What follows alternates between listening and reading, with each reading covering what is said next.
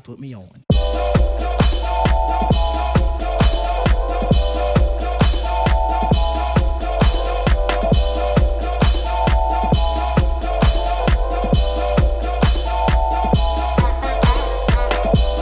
Hey guys, welcome back to my channel. So you guys already saw the unboxing and how I styled this wig. It was very easy to style. A lot of my curly wigs are a lot easier to style than like my body wave textures or my kiki straight textures because I don't have to use any hot tools to style them. To kind of make the curls pop, what I did was I bleached the knots off camera so the lace would kind of melt more into my scalp.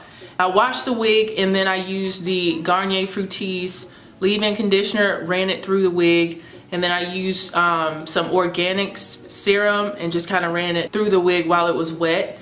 And then I let it dry outside overnight. This is what the curl looks like. I'm gonna have the specs and everything about this wig in the description box for you guys, but what I do know is that it's 18 inches and when it's stretched it's 18 inches. So that's where it falls on me, and I'm 6 feet tall. So this is what it looks like in the front.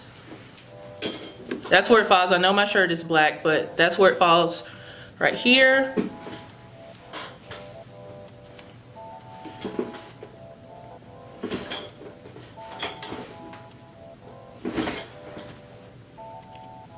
I sewed elastic in the cap and you guys saw me put that on my head. I have a little bit of got to be glued at the front, like around the parting space, just to lay it flat. But ever since I started doing the elastic band with a lot of my wigs, I don't really have to do like the whole hairline, especially if I'm gonna be wearing it down. I don't have to do that. Yeah, so this wig has a beautiful density to it.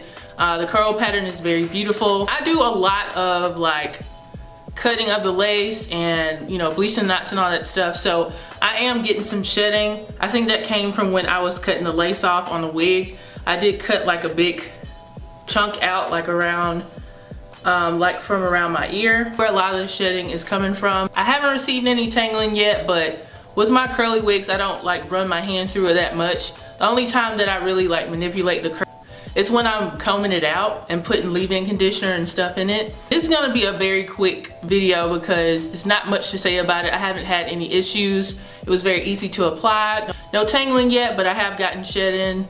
And I don't think it's necessarily from the wig, but from all the manipulation and cutting of the lace that I had to do. If you are interested in this wig, head over to YGwigs.com and pick it up there. If I have any coupon codes or anything like that, I'll leave those down in the description box for you guys. I want to thank YGwigs for sending me this wig to review for you guys.